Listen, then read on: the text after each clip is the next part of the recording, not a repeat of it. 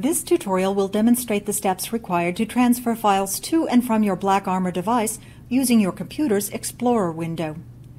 This method of transferring files is useful when you're using a computer that's on the same network as your Black Armor device.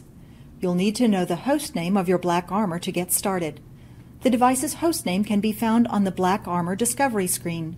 Make note of the name and close the screen. Next, click on the Windows Start button.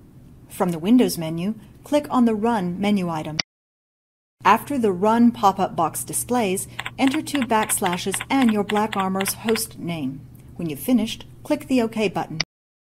Your Black Armor's directory will display. If you'll be moving your files into a private folder or share, you'll be required to log into your account before being allowed to continue. Open your Windows Explorer by right-clicking on the My Computer desktop icon and selecting Explore. Once your Explorer window is open, browse to the files you want to upload. With this technique, you may select multiple files to copy to your Black Armor. Drag and drop your files onto the folder you've selected.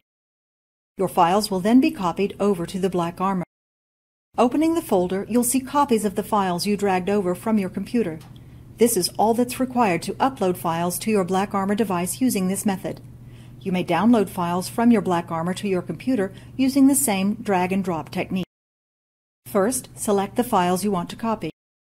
Then, drag and drop them onto the destination folder on your computer.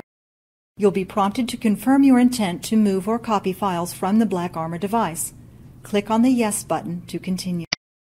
Your files will then be copied to the selected destination folder on your computer. This is all that's required to download files from your Black Armor device using this technique. The drag and drop method of uploading and downloading files to and from your Black Armor device is much quicker than using the Global Access web page interface method. And you have the option of selecting multiple files to copy and paste from one location to another.